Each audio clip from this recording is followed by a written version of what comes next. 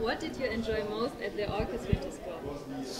That's difficult to say, but what I definitely enjoyed most maybe was that we were from very different backgrounds, we had very different projects. Some of us had already kind of quite well developed projects, some of us had just ideas.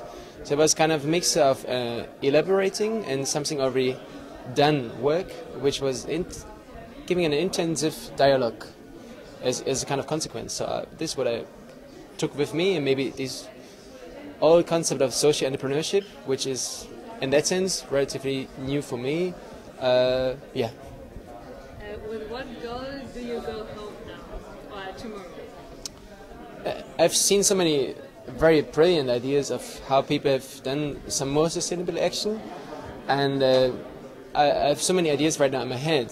So maybe if just some of them, or just one, maybe a single one, would just survive in terms of that all those kind of barriers in everyday life, I would just overcome them, and I would just somehow implement and realize them. Then I guess I would already make a much better world.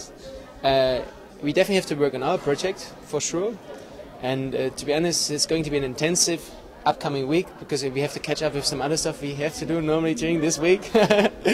No, but really, I'm very inspired, and hopefully we're gonna stay in contact. That's, I guess, the most important issue. To be honest, we have shared so many information, so many experience, also emotions. To be honest, that we have built up a team within this week, more or less. With some people maybe closer, with some people less, but it's by nature, right? And hopefully we're gonna continue on that.